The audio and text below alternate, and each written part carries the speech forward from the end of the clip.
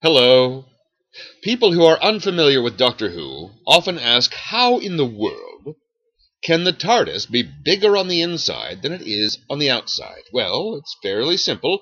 It's dimensionally transcendental. That means that the inside is not actually inside the outside. It's somewhere else, but the outside takes you to where the inside is. Now, what this looks like is you have a tiny blue police box, you step inside, and inside it's bigger than it is on the outside. Am I making any sense yet? No. All right. Well, this is a little red box. Can you see the little red box? Now, the idea here is, this isn't a blue box, but I didn't have a blue one. I'll demonstrate with a red one. Inside the red box, there's a little black box. I'm going to take this out. I'll keep everything here where you can see it. I'm going to take the black box out. I'm going to open it up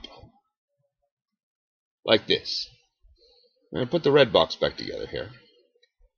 See how good I am? I can do this all with one hand at a time.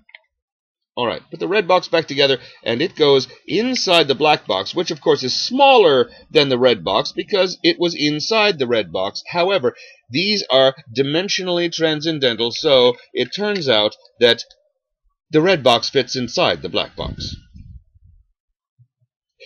And that's how the TARDIS is bigger on the inside than the outside. Thank you very much.